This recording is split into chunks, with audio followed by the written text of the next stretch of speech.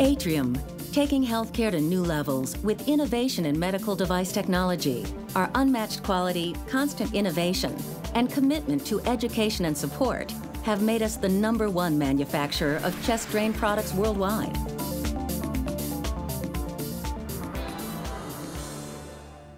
Let's review the various options and setup techniques for conducting postoperative autotransfusion during chest drainage. Atrium pioneered today's continuous ATS techniques utilizing a water-sealed chest drainage system. Continuous autotransfusion is a fast and easy-to-use ATS method and offers many distinct advantages to you and your patients. First, a continuous reinfusion setup remains a closed system, which helps reduce and minimize the risk of collected blood contamination. There can also be significantly less operator exposure to blood with a continuous ATS system. Many clinicians believe that reinfusing the patient's blood back on an hourly, continuous basis can contribute to improved patient stability following open-heart surgery or mediastinal trauma. And a continuous reinfusion technique saves time, money, and waste by eliminating the need for additional ATS blood bags and microaggregate blood filters. For direct reinfusion of whole blood via a blood-compatible infusion pump, a microemboli blood filter and a non-vented blood-compatible IV set must be used. Setup for initiating continuous autotransfusion via infusion pump begins by clamping off the PVC access line located at the base of the ATS collection chamber. The PVC access line should be draped around the patient tube or metal hanger, as shown, and the spike port cap removed using aseptic handling technique. A microemboli blood filter is then inserted using a firm twisting motion. Next, a non-vented IV blood set is spiked directly into the microaggregate blood filter to complete the continuous ATS setup. To prepare the access line, blood filter, and IV set for priming, a 3-way stopcock and 60 cc syringe is attached to the distal end of the IV set. By releasing the access line clamp, blood can now be aspirated into the blood filter and IV set for final priming. It is important that the filter and drip chamber remain in an upside-down condition until the IV drip chamber is approximately 1/4 full of blood. Then the blood filter and drip chamber can be positioned in the appropriate right-side-up condition and completely purged of all remaining air prior to attachment to the patient. Once the fully primed IV set is connected to the patient, the blood-compatible IV pump can then be programmed to the desired volume and rate to be infused. If your hospital uses a self-priming infusion pump, priming of the IV circuit is accomplished by inserting the IV cassette into the pump and setting the infusion pump to the priming mode. Be sure that the complete IV circuit is purged of all air prior to patient connection. Atrium's complete family of blood recovery and multi-purpose ATS systems incorporate an advanced ATS sump port located at the base of the ATS chamber. This innovative sump port design allows the convenience of programming the infusion pump for the total blood volume collected in the ATS chamber. During autotransfusion, you may notice the blue water momentarily rise to the top of the water seal column. This is caused by a temporary increase in vacuum pressure from blood being evacuated from the closed drainage system. Atrium's controlled release float valve, which has been specifically designed to lower accumulating high vacuum pressure, will lower any increases in patient pressure down to a more desirable level automatically. However, any increase in negative pressure that is observed can also be easily removed manually by temporarily depressing the filtered manual vent located on top of the drain. Once reinfusion is completed or no longer required, the access line clamp should be closed firmly, and the blood filter and IV set assembly should be removed from the access line. Always cap off the end of the access line when it is not in use and position it into the holder located on top of the drain. During episodes of extremely fast or heavy bleeding, use of multiple self-filling ATS bags will accommodate larger volumes of blood easier and more efficiently than a continuous infusion pump method. To accommodate rapid, heavy blood loss situations, Atrium developed the world's first self-filling ATS bag. This compact, easy-to-use ATS bag can be used with all of Atrium's blood recovery and multipurpose ATS chest drains. 2450 self-filling ATS bags should be readily available in your unit in the event of an emergency blood loss situation or anticipated heavy bleeding following surgery or trauma. This state-of-the-art 700 milliliter capacity blood bag incorporates a low vacuum generating spring assembly, which provides immediate transfer of patient drainage without the need for patient tube disconnection. To use the 2450 ATS bag, you begin by closing the chest drain access line clamp and the clamp on the ATS bag. Next, remove the tethered spike port cap and insert the ATS bag spike directly into the drain's access line using a firm twisting motion. Once connected, open both the access line and ATS bag clamps. Next, hold the ATS bag 2 to 4 inches below the base of the drain and gently bend the ATS bag upward where indicated. This will activate the internal spring assembly and initiate blood transfer out of the drain.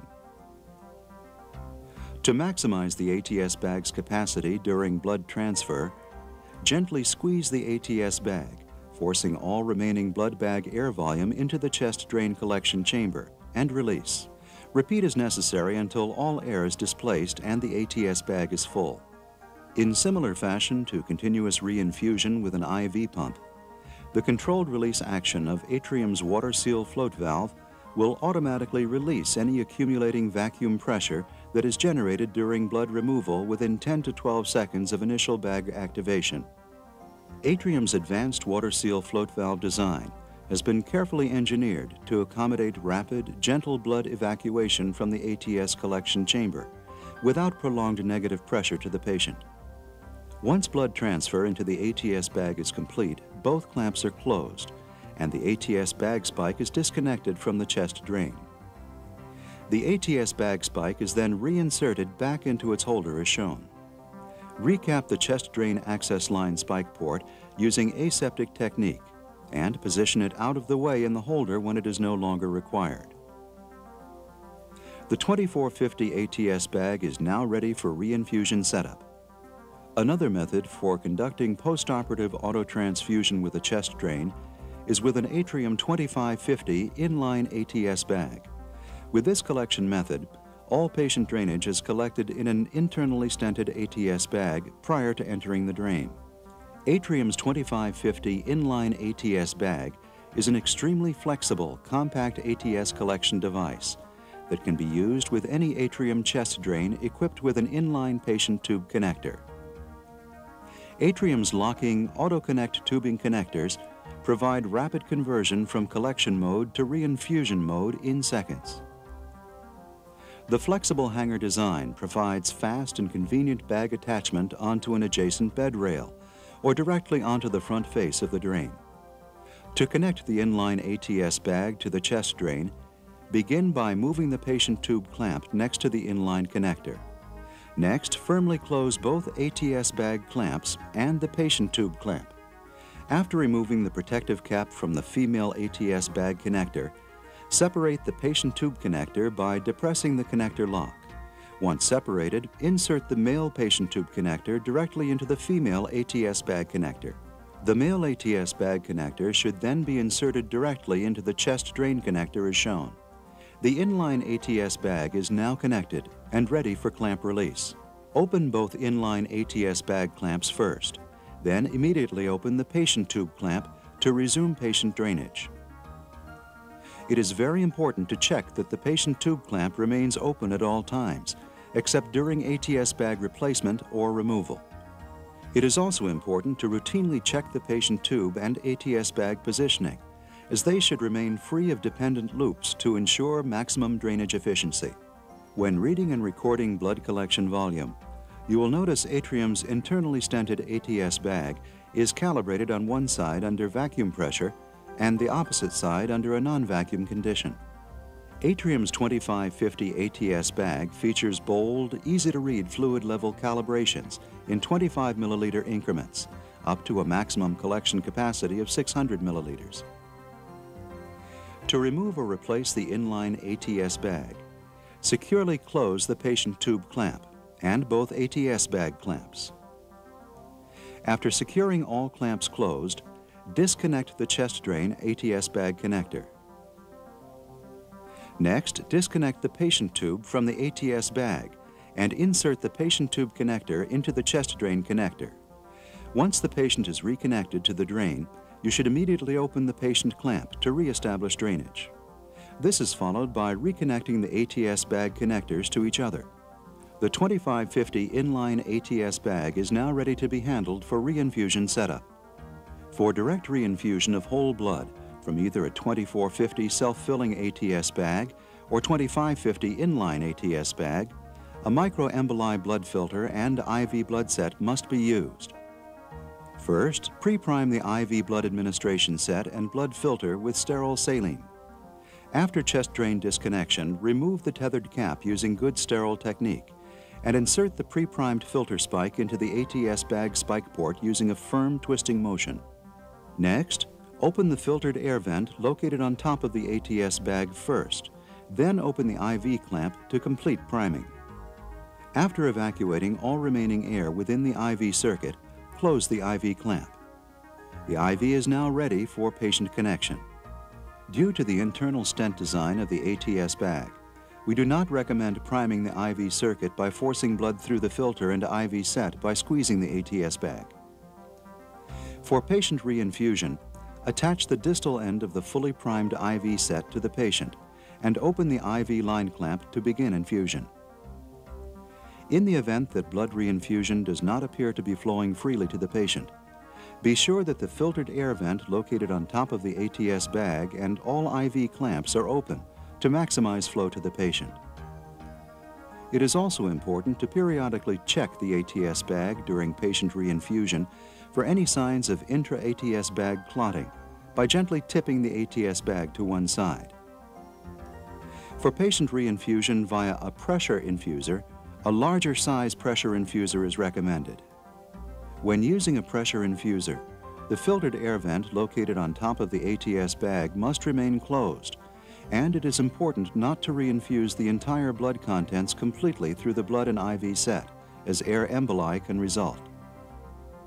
Under certain conditions, shed mediastinal blood has been reported to be sufficiently defibrinated from prolonged exposure to tissue within the mediastinal cavity, helping to reduce clotting during ATS collection. Under normal bleeding conditions where shed blood has been sufficiently defibrinated, as a general rule, anticoagulation is not required. However, when rapid or massive blood loss can be expected, an effective dose of citrate anticoagulant is recommended to help minimize clotting within the chest drain during such blood loss conditions. When required, citrate ACDA or CPD solutions should be added directly to the ATS collection system during setup or simultaneous to blood collection. Anticoagulant therapy and dosage recommendations are at the discretion of a physician and should be monitored carefully during and after patient reinfusion. Please refer to the accompanying ATS handbook and corresponding product insert for further information regarding setup and use, autotransfusion precautions, and troubleshooting. It is important that all hospital protocols for blood handling, anticoagulant administration, autologous whole blood autotransfusion, disposal handling, and infection control be carefully followed. It is our hope that review of this educational video has helped enhance your working knowledge of chest drainage autotransfusion and further familiarized you with Atrium's easy-to-use operating system. For customer service, technical product information, or to request additional in-service educational material, we invite you to call Atrium anytime at 1-800-5-ATRIUM. From all of us at Atrium, thank you for the opportunity to present this important educational service.